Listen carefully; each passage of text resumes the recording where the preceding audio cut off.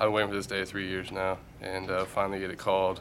It's a big deal, and it's real exciting. Something I'll remember for the rest of my life. Randy said today's the feel-good day. How much are you guys celebrating this, but knowing that starting later today at a practice and then the rest of the week, it's business? We usually have that mentality of we can get past. We'll celebrate today, get it out of the way, and then later on at practice, it's time to go, and it's go time for the weekend.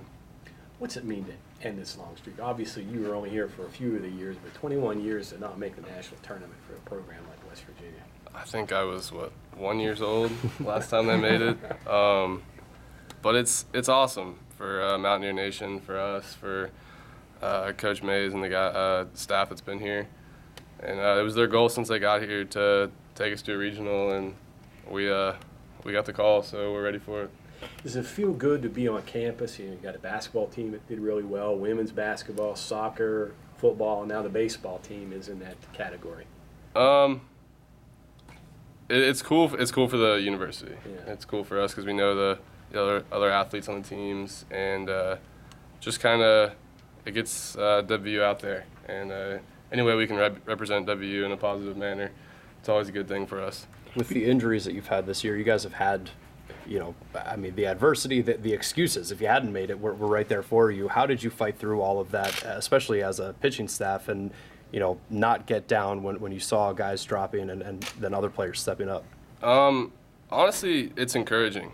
We see our big dogs, Grove and Dottie, and guys go down, and it says a lot about our young guys being able to step up and take the ball and do their thing and have fun out there and get us some wins. But it's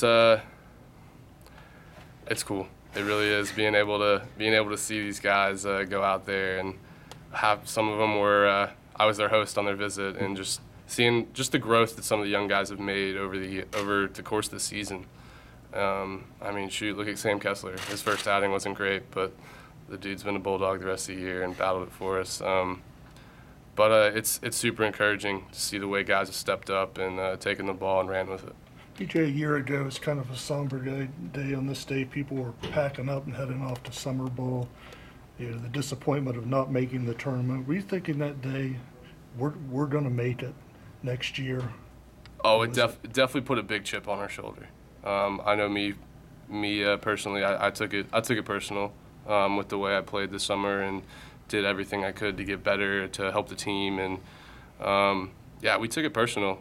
We weren't going to leave any doubt this year to make it in and put WU baseball back on the map. From a player's